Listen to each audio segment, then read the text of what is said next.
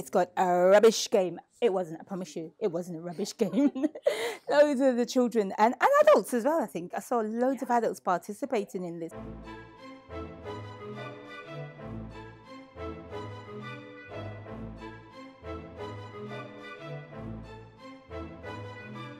So today the University of East London came to the library to interact with our local community and take our recycling game that we developed for the UEL Winter Fair out into the community. So we've been educating kids and adults here at the library and other libraries all across Newham Council about what to do with their rubbish, what bin to put things in.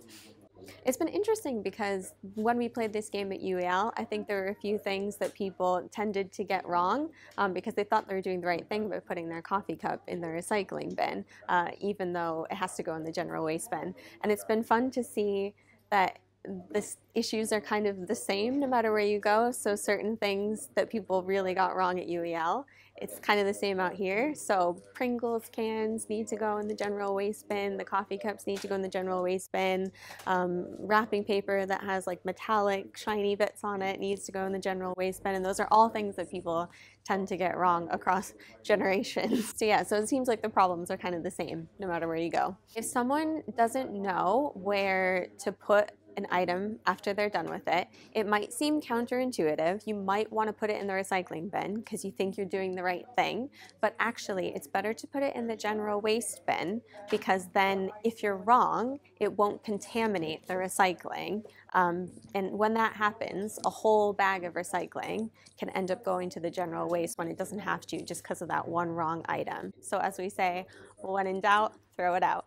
Overall, it seemed as though people walked away having a much more understanding of what to do with their rubbish, because it's not something that we talk about or discuss often. You know, we get the recycling bins at home and we sort of think, all right, yeah, it's there, but you don't really think about it, I don't think.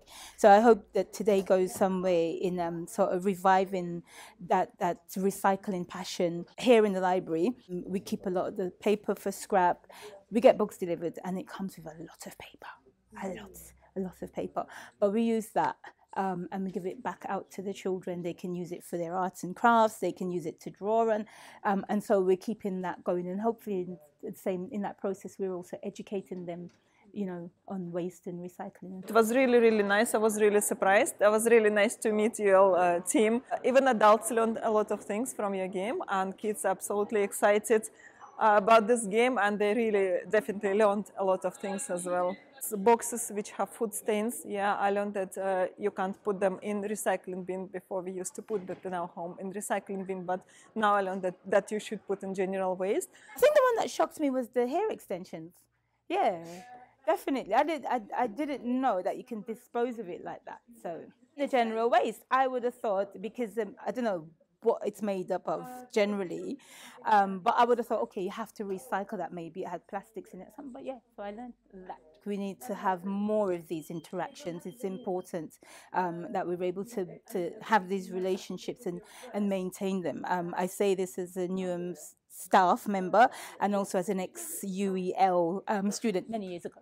Okay, many years ago. So no, it's important for the generations as well.